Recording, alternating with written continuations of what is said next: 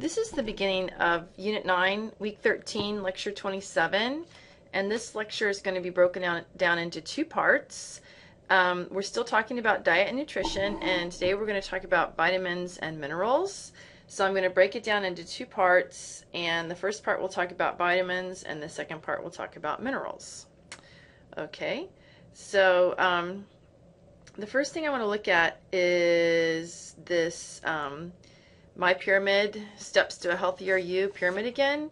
And when you look at this, USDA's advice on how to eat, remember the orange is for grains, the green is veggies. The sizes mean about how much of each of these you should eat. Fruits. The yellow is oils, sweets.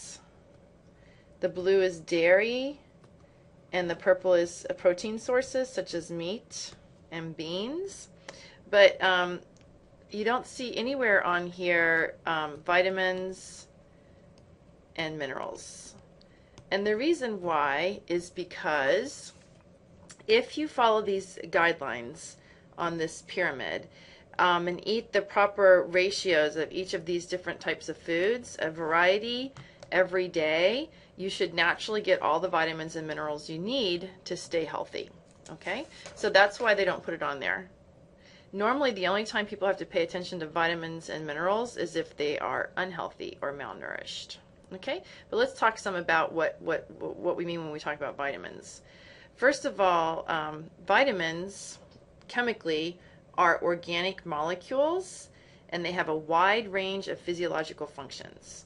And you only need small amounts of vitamins in your diet, but they are essential for good health, proper metabolic functioning, and disease prevention. So it's not like the macronutrients, proteins, carbohydrates, and fats, where you need grams and grams of them every day. In this case, vitamins is often on the order of milligrams or even micrograms per day. Okay, and you've probably heard of people referring to two types of vitamins, fat-soluble versus water-soluble. Again, those are chemical, from the chemical concept of vitamins, and the fat-soluble are the types of vitamins that are soluble in fat, so they would be considered to be nonpolar or hydrophobic, whereas the water-soluble are hydrophilic or polar.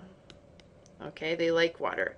And so the fat-soluble vitamins then are found in foods that contain fat, because they are also dissolved in the fats that you eat. For example, in vegetable oils and even the oils of leafy green vegetables. You'll find, for example, vitamin E, because even vegetables have fats and varying fat contents. I mean, think of an avocado, it's a lot of fat. And so they're found in fatty foods, and they're stored in the fat of your body. Whereas the water-soluble vitamins are found in the more hydrophilic parts of foods around carbohydrates and proteins, and are found in all types of foods, fruits, vegetables, and meats, and they're polar. And so one of the most important things about this, if you think chemically, the difference between fat-soluble and water-soluble, since we have fat deposits in our body, we don't need to eat fat-soluble vitamins daily. Okay, so you do not necessarily need to consume fat-soluble vitamins daily. But the water-soluble vitamins you do need to consume daily, because they are flushed out of your body. And since they're found in calorie-rich foods and they're not stored in the body, normally you eat calorie-rich foods every day, and so you're going to get the amount of vitamins that you need to metabolize those foods every day. And you'll notice, for example, if you take a multivitamin, your urine changes colors a couple hours after you take the multivitamin, because most of what you have just taken is being flushed out of your body. You really don't need that many vitamins every day, unless your doctor has prescribed them because you have some sort of a deficiency of some sort or another. But it's most people don't. Okay, so now that you know the difference between a fat-soluble and a water-soluble vitamin, Now I want you to take a look at this particular molecule here. This is the structure of folic acid, and it is a vitamin that helps prevent certain types of anemia and aids in nucleic acid synthesis.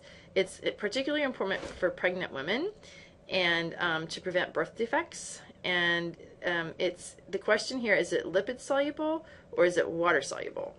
And if you look at it, the difference between lipid soluble and water soluble is it going to be a hydrophobic or a nonpolar type of molecule or a polar?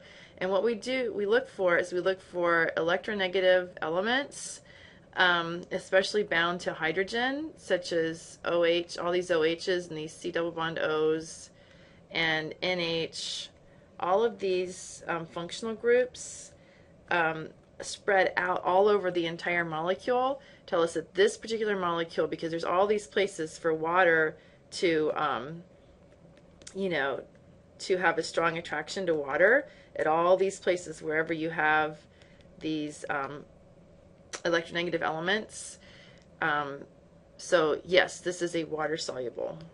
So just by looking at the structure for this molecule, I can say by looking at the chemical structure that it is indeed water soluble, which tells you that you need a daily supply of it. Okay, and if you're eating a nice variety of foods, you should get all the folic acid you need, unless if you're pregnant, in which case you need to make sure you get plenty of it. And so normally a doctor will prescribe a folic acid supplement for pregnant women. Otherwise, if you have a super healthy diet, you should be fine with your folic acid intake. And that's something else I should mention now. In the case of the water-soluble vitamins, you need daily, and the fat-soluble vitamins, since they dissolve in the fat, actually the problem with the fat-soluble vitamins is getting too much. Okay, you have to be careful not to get too much. Some people take vitamin E a lot because they heard that it's an antioxidant and it's good for you. But if you take too much, it starts building up in your body and it can make you sick. So you have to be very careful not to overdo it with the fat-soluble vitamins. The water-soluble, of course, your body's going to eliminate them. So you're just wasting your money if you take too much of that. But the fat-soluble, it can build up and become toxic.